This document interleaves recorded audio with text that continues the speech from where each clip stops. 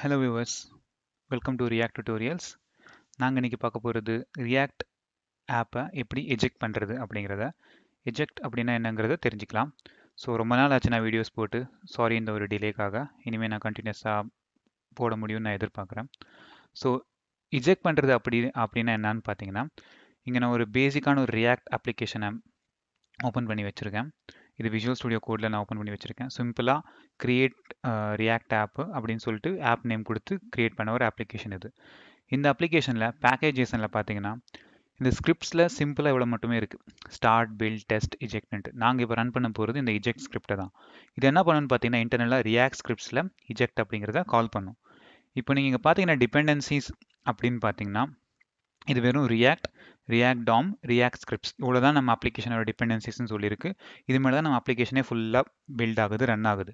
ஆனால் ரியலாக பார்த்தீங்கன்னா இந்த ரியாக்ட் ஸ்கிரிப்ட்ஸ் அப்படிங்கிறது அது ஒரு பிளக்கின் இல்லைன்னா ஒரு நீங்கள் ரேப்பர் மாதிரி எடுத்துக்கலாம். அந்த ரேப்பர் வந்து நிறைய இந்த ரியாக்ட் அப்ளிகேஷனுக்கு தேவையான நிறைய பிளக்கின்ஸை இன்டர்னலாக இன்ஸ்டால் பண்ணி வச்சுருக்கோம், இல்லைன்னா இன்ஸ்டால் பண்ணிக்கும். அது வந்து நம்மளுக்கு தெரியாது. இது ஒரு ரேப்பர் மாதிரி கொடுத்து ஒரு சிங்கிள் பர்டிகுலர் பிளக்கினாக மட்டுமே கொடுத்துருக்காங்க. இதெல்லாம் இப்போ இந்த கண்ட்ரோலெல்லாம் நீங்கள் வெளியே எடுக்கணும், நீங்கள் இதில் ஏதாச்சும் மாற்றணும், இல்லை ரியாக்ட் ஸ்கிரிப்டோட மெயின் இதில் வந்து வெப் பேக்கில் போயிட்டு நீங்கள் எதனா உங்களோட மாடியூல்ஸ் போடணும், உங்களோட கண்ட்ரோல் பண்ணணும், இந்த மாதிரி எல்லாம் பண்ணணும்னா இந்த மாதிரி தான் யூஸ் பண்ணிக்கலாம். சிம்பிளான ஒரு இதுன்னு பார்த்தீங்கன்னா, இப்போ நீங்கள் எப்போ ரன் பண்ணாலுமே உங்களுக்கு லோக்கல் ஹோஸ்ட் 3000ல் மட்டுமே இது ரன் ஆகும். நீங்கள் npm ஸ்டார்ட்னு கொடுத்தீங்கன்னா இது பில்ட் ஆகிட்டு ரன் ஆகும். ஆனால் எப்போவுமே லோக்கல் ஹோஸ்ட் 3000ல் தான் ரன் ஆகும். உங்களுக்கு அந்த போர்ட் நம்பரை மாற்றணும்னா கூட இப்போ எங்கேயும் மாற்ற முடியாது. அதை மாற்றணும்னா கூட நீங்கள் இஜெக்ட் பண்ணணும். ஆனால் யூஸ்வலாக இஜெக்ட் பண்ண வேண்டிய அவசியம் இருக்கான்னு பார்த்தீங்கன்னா இல்லை. எந்த ஒரு அப்ளிகேஷன் எடுத்தாலும் எல்லாமே என்ன அவங்களே கொடுப்பாங்க. நீங்கள் ஒரு தடவை இஜெக்ட் பண்ணிட்டீங்கன்னா அதை நீங்கள் ரிவர்ஸ் பண்ண முடியாது. இஜெக்ட் பண்ணதை திரும்ப உங்களால் எடுக்க முடியாது. இஜெக்ட் பண்ணிங்கன்னா உங்களுக்கு நிறைய ஃபைல்ஸ் எக்ஸ்ட்ராவாக வரும். அதோடு சேர்த்து சில ஃபோல்டர்ஸ் இதெல்லாமே கூட க்ரியேட் ஆகும்.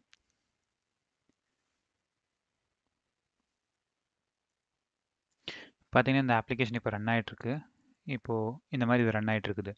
இதை நம்ம போயிட்டு இப்போ இஜெக்ட் பண்ணணும்னு வச்சுக்கோங்களேன். நம்ம என்ன ரன் பண்ண போகிறோம்னா npm run eject அவ்வளோதான் கொடுக்க போகிறோம். அப்படி கொடுத்தீங்கன்னா இந்த ஸ்கிரிப்ட் ரன் ஆகும், ரியாக்ட் ஸ்கிரிப்ட் eject அப்படிங்கிறது.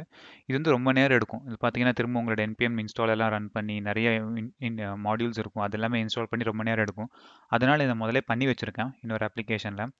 இதுவும் ஒரு பேசிக்கான ஒரு டெஸ்ட் அப்ளிகேஷன் சும்மா ஒன்று கிரியேட் பண்ணிட்டு கிரியேட் ரியாக்ட் ஆப்பில் அதை சும்மா இஜெக்ட் மட்டும் பண்ணி வச்சுருக்கேன். இதில் என்னென்ன இப்போ எக்ஸ்ட்ராவாக வந்திருக்கு, என்ன சேஞ்சஸ் ஆயிருக்கு அப்படிங்கிறத தெரிஞ்சுக்கலாம். இப்போ இந்த இதில் பார்த்தீங்கன்னா கான்ஃபிக் அப்படிங்கிற ஒரு ஃபோல்டர் எக்ஸ்ட்ராவாக கிரியேட் ஆயிருக்கு, ப்ளஸ் ஸ்கிரிப்ட்ஸ் இந்த ரெண்டு மட்டும் தான் எக்ஸ்ட்ராவாக இதில் வந்திருக்கிறது. அப்புறம் உங்களோட பேக்கேஜ் ஆஃப் ஜேசன் வந்து கம்ப்ளீட்டாக மாறி இருக்கும். இந்த இதில் பேக்கேஜ் ஆஃப் ஜேசனில் ஸ்கிரிப்டில் பார்த்தீங்கன்னா இந்த 4 மட்டும்தான் இருக்குது. இந்த இதில் நீங்கள் ஸ்கிரிப்ட்ஸில் போய் பார்த்தீங்கன்னா அதே 3 மட்டும்தான் இருக்குது. Start, build, test. இதில் ரன் ஆகிற ஸ்டைல் வந்து டிஃப்ரெண்ட். இது வந்து நோடில் ஸ்கிரிப்ட்ஸ்குள்ளே இருக்கிற start JS, build JS, test JS run பண்ணுது. அதாவது இங்கே ஸ்கிரிப்டில் க்ரியேட் பண்ணோம்ல, அதில் பில்டு, ஸ்டார்ட், டெஸ்ட் இந்த 3 ஃபைலையும் இதுதான் ரன் பண்ணும் இன்டர்னலாக. அப்புறம் நீங்கள் டிபெண்டன்சிஸில் பார்த்தீங்கன்னா இங்கே டிபெண்டன்சிஸில் 3 மட்டும்தான் டிபெண்டன்சியாக இருக்குது.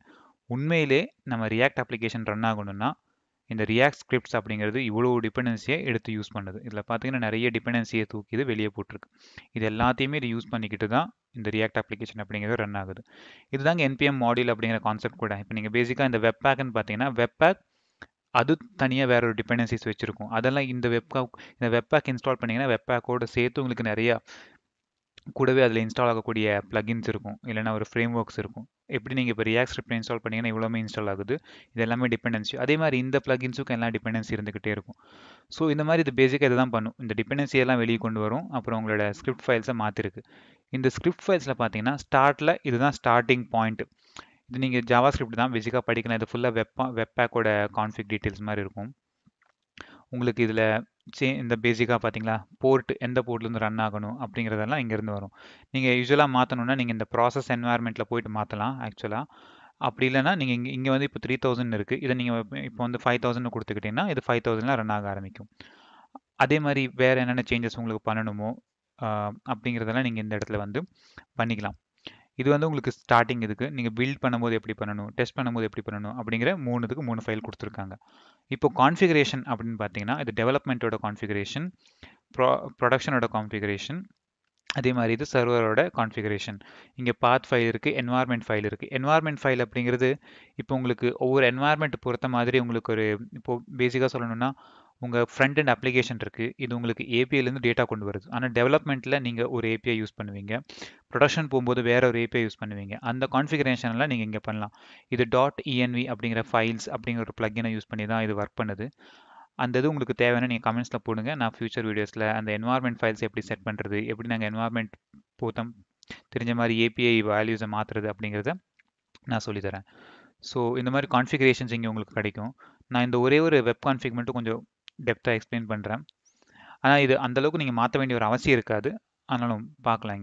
இங்கே பார்த்தீங்கன்னா சிஎஸ்எஸ் ஃபைல்ஸு, சாஸ் ஃபைல்ஸு இது எல்லாமே இங்கே இருக்குது.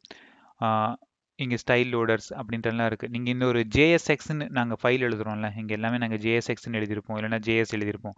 இதெல்லாம் கன்வெர்ட் பண்ணுது, சேஞ்ச் பண்ணுது அப்படின்னா அதெல்லாம் எங்கே பண்ணுதுன்னா இங்கே தான் அதில் ஃபுல்லாக டெஃபினிஷன் இங்கே தான் கொடுத்து வச்சுருப்பாங்க. ஒரு ஃபைல் எப்படி எப்படி இருந்தால் எப்படி ரன் பண்ணணும் அப்படின்ட்டு. அது ஜேஎஸ், எம்ஜேஎஸ், ஜேஎஸ்எக்ஸ் எதுவாக இருந்தாலும் இந்த இதை யூஸ் பண்ணுவது. ரியாக்ட் டெவ் டீல்ஸு இஎஸ்லிண்ட் ஃபார்மேட்டர் யூஸ் பண்ணி முதல்ல ஃபார்மேட் பண்ணும். ஃபார்மேட் பண்ணதுக்கப்புறம் அது இஎஸ்லிண்ட் யூஸ் பண்ணி அது லோட் பண்ணும். இதை ஒரு ஃபைல் ஃபார்மேட் வந்தால் என்னென்ன பண்ணணும், ஒரு இமேஜ் வந்தால் கூட எப்படி அதை லோட் பண்ணணும் அப்படிங்கிற எல்லா டீட்டெயில்ஸ் இங்கே கொடுத்துருக்கும். இதே நீங்கள் டைப் ஸ்கிரிப்ட் ஆப்புக்கு போனீங்கன்னா உங்களுக்கு டைப் ஸ்கிரிப்டோட டீட்டெயில்ஸ் இருக்கும். இப்போ நீங்கள் இந்த அப்ளிகேஷனில் டைப் ஸ்கிரிப்டை கொண்டு வரணும்னா கூட இங்கே நீங்கள் இந்த இதில் மாற்றணும். டிஎஸ்எக்ஸ் ஃபைல் வந்துச்சுன்னா என்ன பண்ணணும் அப்படிங்கிற ஒரு டெஃபினிஷனை நீங்கள் இங்கே ஆட் பண்ணணும். இந்த மாதிரி ஃபைலை வெப்பேக் வந்து ஒரு ஃபைலை எப்படி ஹேண்டில் பண்ணணும் அப்படிங்கிற டீட்டெயில்ஸ் ஃபுல்லாக இங்கே கொடுத்து வச்சுருக்காங்க.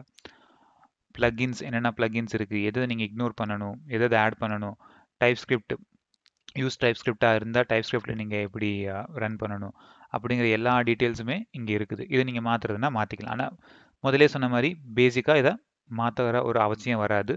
ஆனாலும் இது ஒரு நாலேஜ் பர்பஸுக்கு தெரிஞ்சு வச்சுக்கிறது நல்லது. இதுதான் இந்த ஃபோல்டரில் சேஞ்சஸ் ஆகுறது. இதில் உங்களுக்கு ரன் பண்ணி காட்டுறதுக்கு எதுவுமே இல்லை. இது நீங்கள் ரன் பண்ணால் கூட உங்களுக்கு அப்ளிகேஷன் அப்படியே ரன் ஆகும். ஜஸ்ட் தேட் உங்களுக்கு அந்த ரியாக்ட் ஸ்கிரிப்ட் என்னெல்லாம் பண்ணிட்டு இருந்துச்சோ அதெல்லாம் இப்போ தூக்கி வெளியே போட்டாச்சு. ஸோ உங்களுக்கு ஃபுல் கண்ட்ரோல் இப்போ உங்கள் கையில் இருக்குது. எதை மாற்றணும், எப்படி மாற்றணுமோ நீங்கள் ஃபுல்லாக மாற்றிக்கலாம். தேங்க்யூ ஃபார் வாட்சிங். உங்கள் கமெண்ட்ஸ், ஃபீட்பேக் எது இருந்தாலும் ப்ளீஸ் கமெண்ட்ஸில் போடுங்க. பாய்.